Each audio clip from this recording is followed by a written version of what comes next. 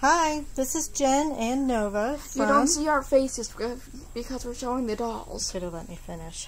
Hi, this is Jen and Nova from Special Needs Kids Talk Radio, and we've just done 3 individual video reviews. 3. Of the Sparkle Princess line. From Mattel and Disney that we picked up at Dylan's tonight. And right over here, that's our dog Kiko, who wants to get in on the action. But not a princess. But he's not a princess. Well, he acts like a princess. Okay, so, Miss Nova, what do you want to tell him? All of these dolls have differences by their boxes and by their faces. Mm-hmm. And I love them. It's just one thing that I do not like. Like how you see. Like how you see. Point it out. Like how you see on every every doll's skin. Put her down and hold her. Okay. It's so hard. It is not soft to the touch. Yeah, okay. And it's like so hard for them to lift up.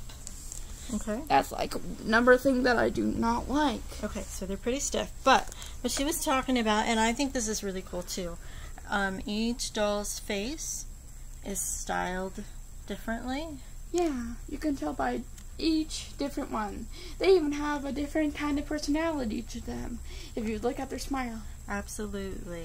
And they actually have their own different style. You can go by row by row. Okay. So in an earlier video, nobody mentioned something about their icons. What she meant by that is on Cinderella's dress on the front, she has a heart. And on Aurora's dress, she has a rose. Yeah, rose. And then on Merida, she's got like a little round circle. Yeah, that maybe like a shield. Yeah, maybe a shield. Yeah, it looks like a shield to me. Yeah, she does archery. So I think those probably all correspond to the movie as well. Yeah.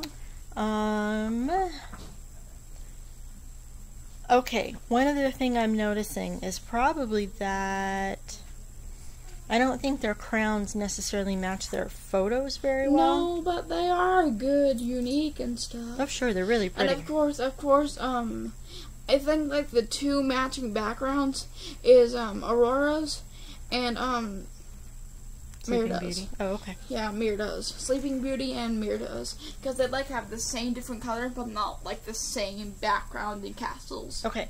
Yeah, what she's talking about is the cardboard inside. The background corresponds to each doll. The details and stuff. And we mentioned that in an earlier video, but let me show you real quick. Merida has definitely a Scottish castle. Yeah, like it's snowy. It's very round, and it's a snowy scene because it was cold there, wasn't it, during the movie? Yes, I think so. Okay, and then Sleeping Beauty / Aurora's castle. That is her castle in the background, and it's a very light day.